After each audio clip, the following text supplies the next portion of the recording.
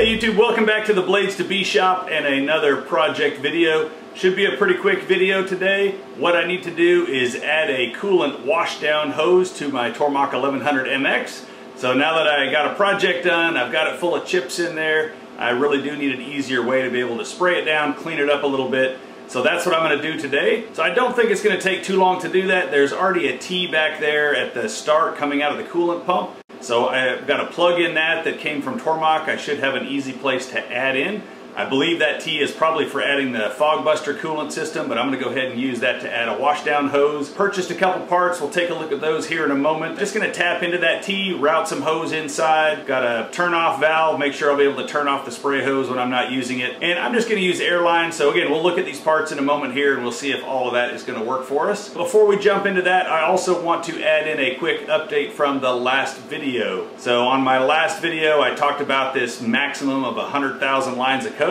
I actually interpreted that wrong, so thank you to TDG911 for making a comment on the last video, prompted me to go in there and take a better look at that code, read it, understand it, look it up a little bit more. And it's not what I thought it was. So we're going to take a look at that here in a moment as well. So those are the two things we're going to cover. Again, should be a pretty quick video. For those of you already subscribed to the channel, hey, I sure appreciate you subscribing and watching these videos. Haven't had a chance to subscribe yet? Now's a good time. Go ahead, hit that subscribe button, hit a like on the video, drop a comment in there. Make sure you know when the next video comes out. All right, let's turn this around. Let's take a look at some code real quick, and then we'll go check out some parts.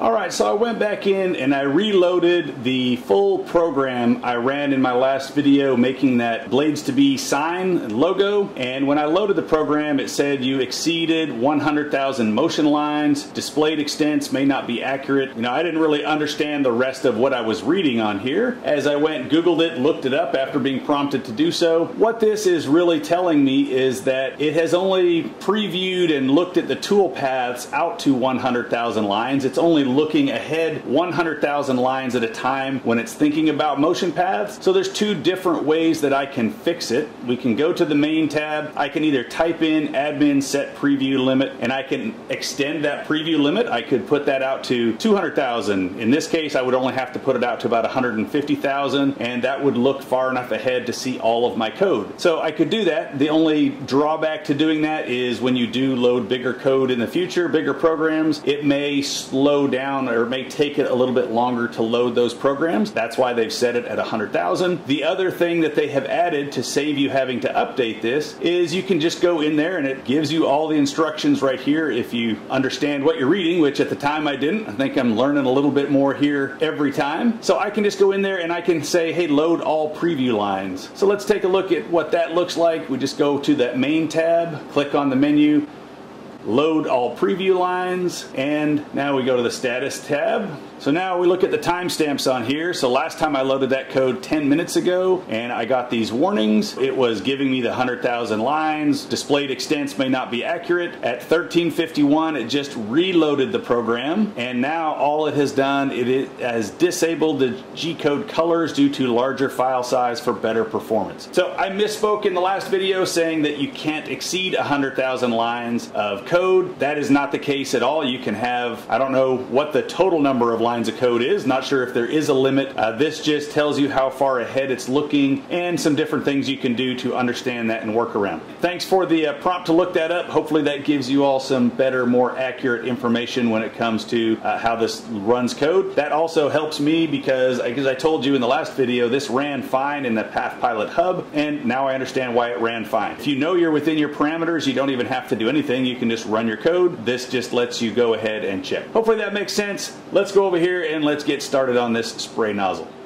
Here's the parts list I put together to get this project done. We've got some more 1/2-inch pneumatic line here to run out of that T-joint that I already have. We'll just come up around the corner. This should be a match to the coolant line that is already on the machine, came with the machine. So once we end that, we're going to end that with a compression fitting and then go to some 1/4-inch threads. Put in a ball valve just to make sure that while I'm running coolant on the machine I can really shut this off and not just trust the nozzle at the end of the hose. So we'll transition to that, and then we're going to go into some flexible line that we can run inside the machine so that this is tucked up out of the way and not dangling in the way when we're just in there cutting. So I went down to 1/4 inch airline. This was 1/2 inch OD. This is 1/4 inch ID. So this is probably a little bit smaller. Hopefully it still puts out enough volume that it'll give us what we need. And rather than a traditional spray nozzle, I just went with this air nozzle to go on the end. It's going to attach nice and easy to this air hose. So I'm not sure how effective this will be. If I need to, I can buy some additional fittings and go to a traditional garden hose type of an end and put on a traditional garden hose spray nozzle. But this neck's down small enough. I think this is going to give us a pretty decent jet spray, but we'll see. We may have to modify that. And a couple of additional compression fittings. Mostly what I need out of here is just a 90-degree elbow. But on Amazon, I got this whole set for $9.99. And looking online, sometimes you're paying $6, $7 just for one fitting by itself. So it seemed like a pretty good buy to get a set of 8 fittings here for $9. And just a couple of wire hangers that are 1/2 inch. So up in the ceiling of the machine, there's a couple of screws left over from where you can attach the zip strip mounting brackets for the lights that are up on top. And I'm just going to go in from underneath and secure these in place. Secure 2 of those, and I'm thinking that I should be able to put another one. I'm just going to put a big zip strip loop hanging down, and I think that should give me a nice, put a big zip strip loop. I think that'll give me a nice hanger where we can just hang this hose from the ceiling. Should be nice and out of the way. So that's the plan. Let's take a look here and let's start running this off the back of the machine, and then we will see how that transitions inside. Alright, on this other piece here, I believe it's about pretty close to 3 inches long. So we'll go with something, I think we can go with about a 2.5 inch piece. Should give us a nice elbow out of there. Alright, I know I've run coolant, so hopefully not too much comes out here.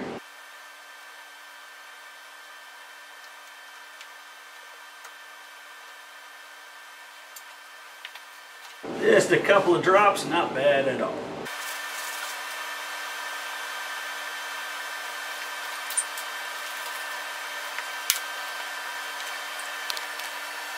Alright, I'm going to route this piece up the top, and I'm going to route it through the lift hook up on the top of the machine. Give me a nice, good, solid place to secure it to. We'll come back and cut this to length and hook it up here after.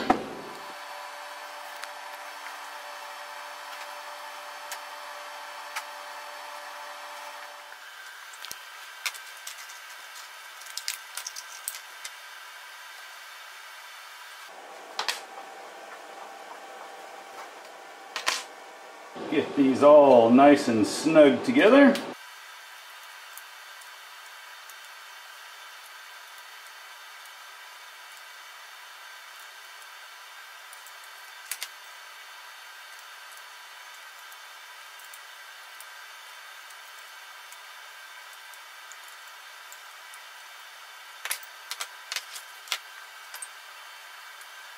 Alright, one end of this has a swivel, one does not.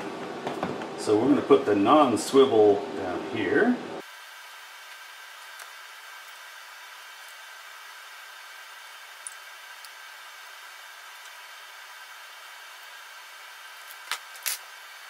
Alright, we'll put our gun on after. One less thing to manage when we get in there. So that should be good. So we're going to mount that up to the ceiling. We'll have our on-off valve there, and that should work.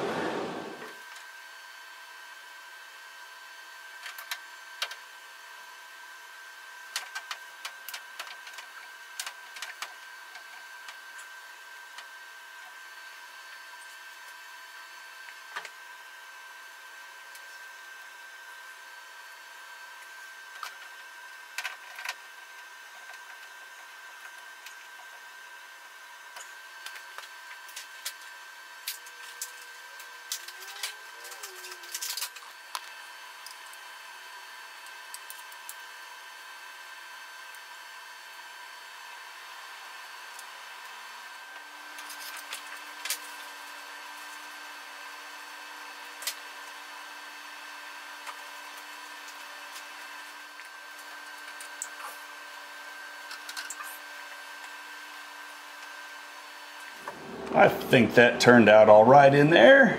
Got it clamped to the ceiling in a couple places. Just used a couple of zip strips to be able to hang that. We've got a valve up there to turn it on and off. Let's go back around the back side and finish hooking that up, see how it runs.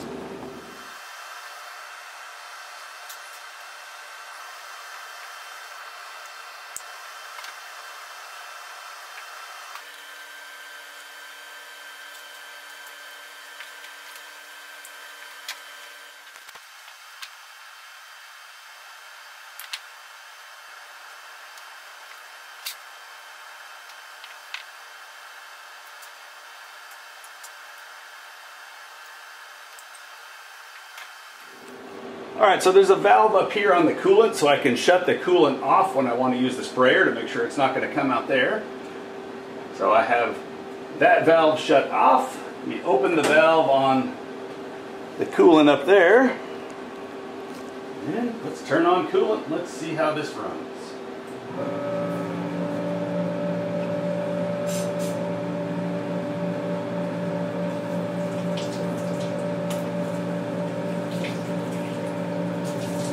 Okay.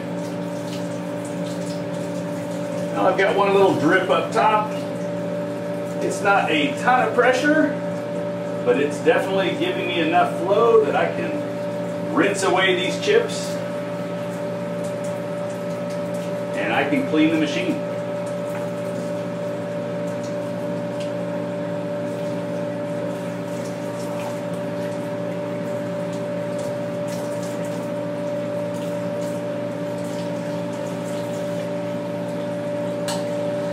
And this is after it's been sitting for a week and all those chips are super dried up on there.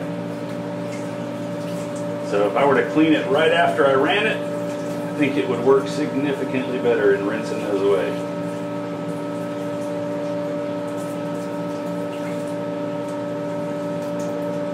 I'll try and tighten that fitting up top there a little bit. Otherwise,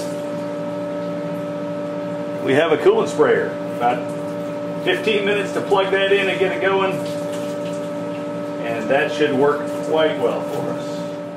YouTube, that's a wrap on another project here in the Blades to Be shop. Appreciate you joining us. Hope you enjoyed seeing a little update on that 100,000 lines of code that we talked about on our last project, making that sign. Updated, did a little bit of research, so good learning for me. Happy to pass that along and share. Hopefully that helps you out as well. And also had a chance to go through and hook up a coolant washdown hose on this Tormach 1100MX. Regardless of what CNC machine you have, coolant washdown hose I think is pretty much a necessity as I'm getting into this. So glad it was easy to hook up. Only took us about 10 or 15 minutes. Pretty minimal parts list to get that done. So hopefully that gave you some ideas, some thoughts on how you can do that for your own machine as well. For those of you subscribed to the channel, sure appreciate you watching these videos. Appreciate the comments and the likes that you're putting in there. If you haven't had a chance to subscribe yet, now's a great time. Go ahead, hit that subscribe button. Make sure you know exactly when our next video is coming out. The next one out is going to be on this RC jet mounted on a scooter. Pretty fun project. You're not going to want to miss that one. Until next time, I hope you're out in your own shop working on some projects of your own, making some chips of your own, maybe doing some machine maintenance like we did here today. Here in the Blades to Be shop, we'll be working on something. We'll be working on that next video as well. So look forward to seeing you soon. Until then, take care.